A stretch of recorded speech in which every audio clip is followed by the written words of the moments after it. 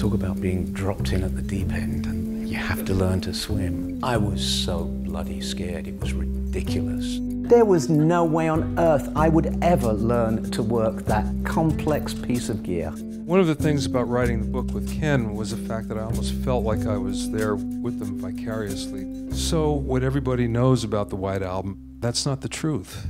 They had a great time. One of the most creative things with regard to the Beatles was their ability to take a mistake and make it theirs. He said, well, I've just signed a new management deal and my new managers want to put me into the studio to record an album. I was going to produce it myself, but I don't know if I can. Will you co-produce it with me?